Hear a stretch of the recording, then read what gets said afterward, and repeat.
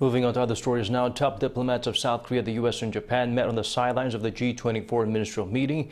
They discussed ways to strengthen cooperation against Pyongyang's latest nuclear threats. Kim Dami brings the highlights from that session.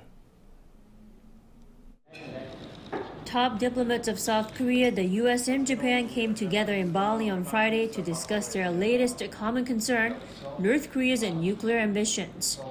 Friday's in-person meetup was the first of its kind since the launch of the new South Korean government.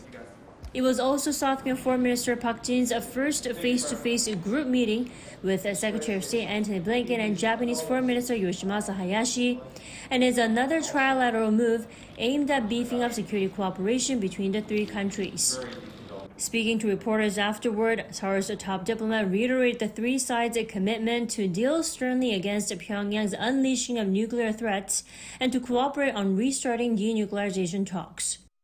According to Park, new regional and global challenges, such as the global supply chain, ways to cope with the pandemic and climate change, were also high on the agenda. Taking place right after the news broke out about Shinzo Abe's death, there were no handshake photo opportunities. Instead, a group picture taken in a rather solemn atmosphere. Korean government strongly condemns this shooting incident as violent crime that should not be tolerated under any circumstances.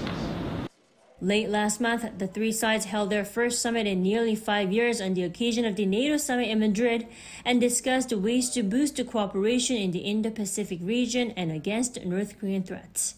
Kim Dami, Arirang News.